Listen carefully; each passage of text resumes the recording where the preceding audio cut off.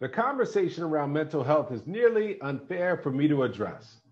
Any search on social media or the news, and I'll see visuals of the same systemic racism that Ida B. Wells wrote about in the 1900s.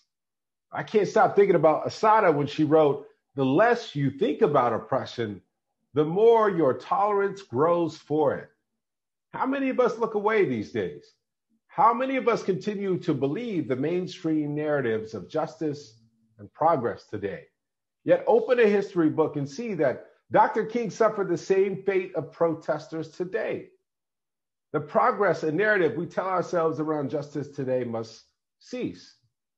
As Frederick Douglass once said, the thing worse than rebellion is the thing that causes rebellion.